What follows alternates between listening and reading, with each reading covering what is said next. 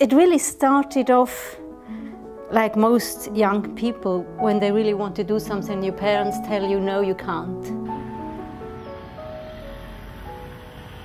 This is my friend Irène.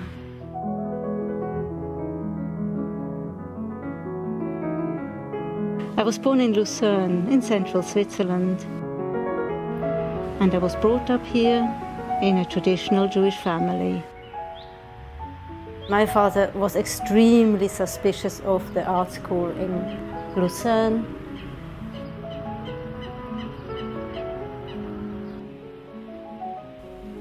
Of course, that's all I wanted to do, was go to the Kunstschule. And I also was friendly with the main teacher, who was a communist, which already didn't work well, terrible. So my mother managed to negotiate that I was allowed to do a correspondence course in commercial art. That was a compromise to start with. So I was allowed to go to London, where I also studied graphics at the Polytechnic. But then I fell in love with a Muslim. In England, I was immediately somehow able to take part in quite a prestigious exhibition. My first exhibition experience was actually at the Royal Society of Arts. And my parents were very surprised, because after all I didn't go to art school, how come she gets to exhibit in this thing? After a year I had to come back. And I thought, where could I come back to? I wanted to get as far as possible from Lucerne, because I wasn't that happy in Lucerne. So I looked on the map and Geneva was the furthest.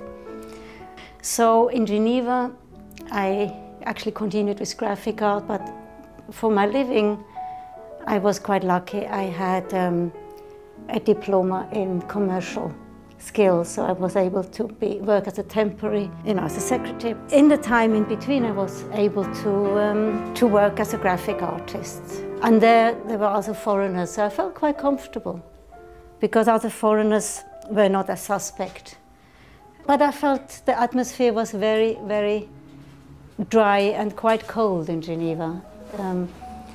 And I started to realize that the only way I could work was if I worked at night and slept in the day, because I had to share digs with 4 other girls. And the 4 other girls were all religious Jewish girls. It was strictly kosher.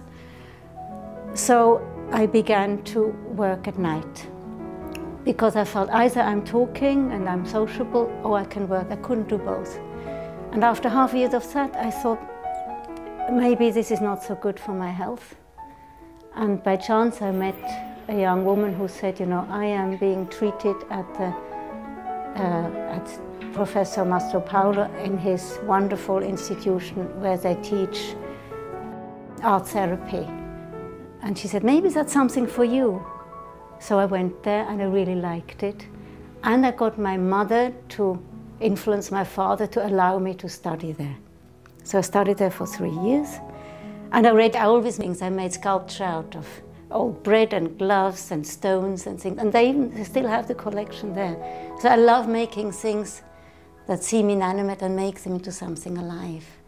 And it gave me confidence, because I realized also when I worked with patients, very soon I got to work with patients, that maybe being free and imaginative and open without actually a lot of real knowledge, just using your intuition, worked pretty well.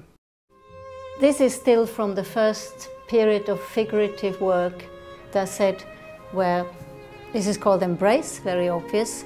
After my diploma, I already have met my husband, the musician and violinist Joseph Fröhlich, and we decided we have to live in London, which suited me okay. It was a long way away from Lucerne. And there I started first. I suddenly felt, strangely enough, being in London, the three-dimensional was much more attractive than working in graphic art. I suddenly felt in front of a zinc plate or flat piece of paper, I didn't have the inspiration, and I started again collecting things, started with clay, working in clay, and soon enough had some exhibitions. We had children then, and the topic was very often pregnancy, love, couples, Actually, funny enough, very often work like I am portraying what I haven't got yet. So when I wanted to have a child, I made these pregnant torsos in wood, in teak. This piece, for instance, was called Tender Tension, which was again, you know, marriage. And I did a lot of pieces to do with relationships. I started with an obsession into flexibility. Because these guys, you see, they're still attached to each other, whether they like it or not. So I started to make this piece, which was called Transfigured Night. These figures have a personality of their own, but they really work well when they're together and when they do things together. And I was very interested to try and see that there's not one clear dominance in the relationship. There's a rapport, and they can also get cross with each other, but they can also do tender things, especially because now I was married and I had children, and I felt there was maybe this danger of being static, being cast in a particular role that you can't get out of. So for me this was always important, being able to have choices. These are actually sculptures that gave me some recognition because I had an exhibition at the Swiss Embassy where they featured this. So here you have the mother, which in my view is always got to be the most flexible character. This one can also stand on her back or on her head. So as in real life, you can see that women just have to be able to do anything. So the father gets supported and the baby gets supported by the mother standing on her head. Obviously you can see that I was very concerned about and interested in this fact. I had a husband who was forever traveling, he was always on tours, and that's when I made bigger things, dusty things. You know, you can't be very presentable if you were. I made a very large version also, which ended up in parks and gardens. Kids could actually carry it, and they could sit and crawl under the dad, sit on the mother, and put the baby where they wanted, and I was very passionate about that. It's just that I'm commercially not very able, so I wasn't able to have this spread around the world in kindergartens, which is what I really would have wanted. I think I have a funny little version. I made this in very large, which is now in a school in Hampstead. It had a pulley here. This was called the giant jigsaw, except this one is a small version. And I made it sometimes as wedding presents. The importance, of course, of the child, which was more and more a place, but you can also hide the child and become a unity again. Also from this time stems, this is a model that the large piece of that is now standing in Lugano. This was still from this time where there was, you know, very tactile unity. And I did this actually when our children were that sort of age. This Sharon was, I think, 4, and Nadine 6 years older.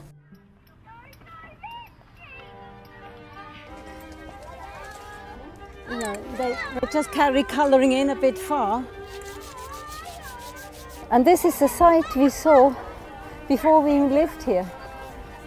I offered the town this sculpture. Ich bin die Bildhauerin. Ach so. Ja, ja.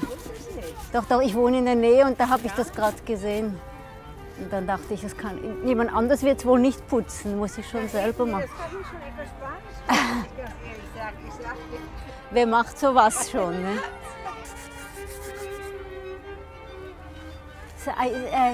Tu hai visto qualcuno mi ha fatto delle strisce con...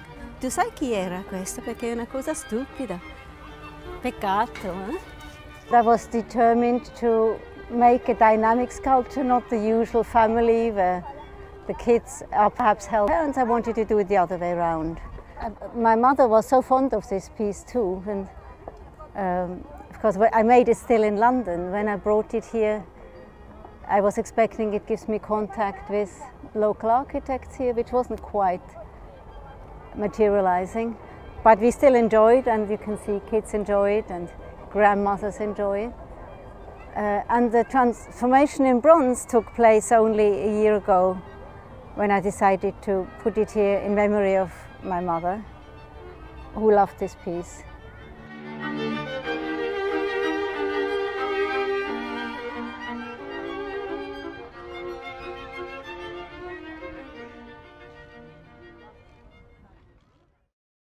I started making quite a lot of sculpture gardens on order for people, and I loved the challenge. You know, somebody wanted 2 pieces somehow to bridge a gap, and for me it was lovely, as long as they left me free to do how I wanted to do it. This obsession with flexibility carried on a bit, and then my father died.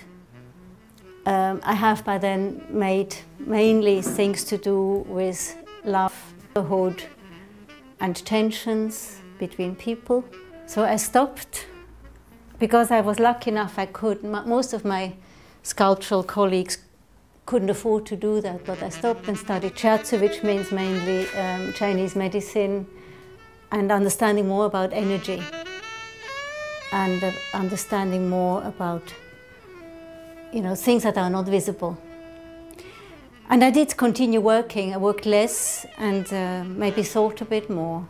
You talked before about shiatsu, but how did it come? I mean, what did make you choose suddenly to do that? It wasn't a sort of decision from one day to the next. It started off by me feeling I had to do something meaningful where I was actually interacting with other people, and as I like tactile interaction, I like touching, I like feeling things, I was looking around for a way to hopefully, you know, cure people or myself with a method that made sense. So I looked at anything from homeopathy and touch for health and foot massage. I did first of all introductory courses in 8 different subjects, and suddenly I realized shiatsu is for me because it dealt with an understanding of an energy that you can only feel, you can't see it. It allowed me to really develop a different side of myself, which I thought was dormant. So it was 3 years. It was quite a hard slog, because you also had to study, of course, pathology and anatomy. But I could feel I was good at it. I could feel you had time to tune in, and suddenly I had people under my hands. And you have hands of a sculptor. And so I could feel things. Yeah. I could feel things. And it was quite a revelation. You can also heal bits of yourself with it. And with it came doing Tai Chi.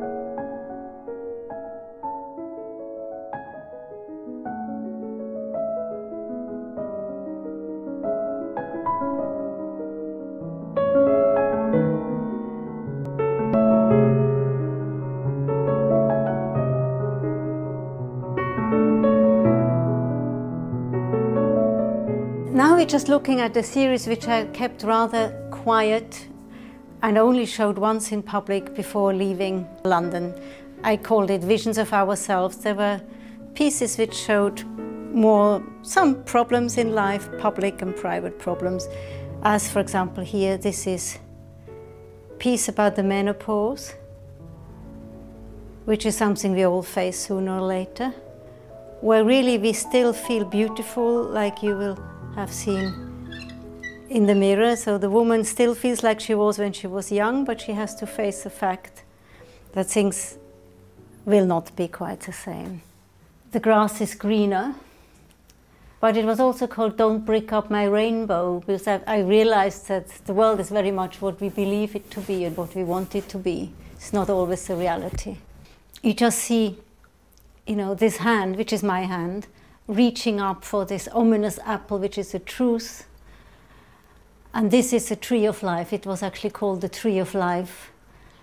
I always felt that it was good that Adam had a bite of this apple that gave him a knowledge of good and evil and all the bits in between. But underneath here, it's also